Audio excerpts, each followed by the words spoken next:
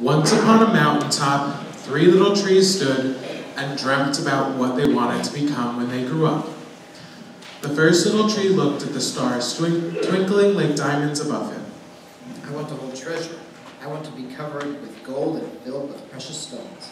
I want to be the most beautiful treasure chest in the world. The second little tree looked out at the river flowing on its way to the ocean. I want to be a mighty sailing ship. I want to travel dangerous waters and carry powerful kings. I will be the strongest ship in the world. The third little tree looked down into the valley below, where busy people worked in a busy town. I don't want to leave this mountaintop at all. I want to grow so tall that when people stop to look at me, they will raise their eyes to heaven and think of God. I want to be the tallest tree in the world. Years passed, the rains came, the sun shone, and the 3 little trees grew tall. Then one day, 3 woodcutters climbed the mountain and saw the 3 tall trees. This tree is beautiful for me.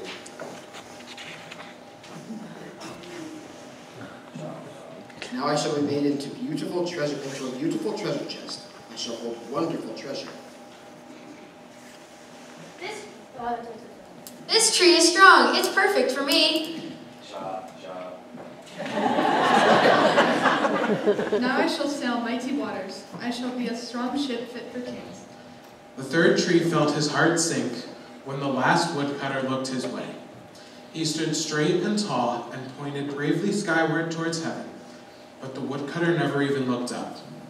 Any tree will do for me. The first woodcutter had no intentions of making a treasure chest, but rather a trough to feed the animals. The second tree was taken to a shipyard, where she became a mast for a small fishing boat. The third tree was crafted into beams that the woodcutters stacked and left in a pile. One night, a great star shone into the trough the first tree had been made into. Mary, I wish we had a crib for our baby. This is the perfect place for our child, for one day he will be the king of all men. After the baby was born, wise men from the east brought him gifts of gold, frankincense, and myrrh.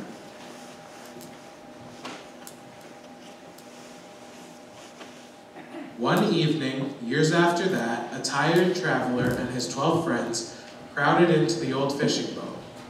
The traveler fell asleep as the second tree quietly sailed out into the lake. Soon a thundering, thrashing storm arose. The other men in the boat started screaming in fear that they would all perish.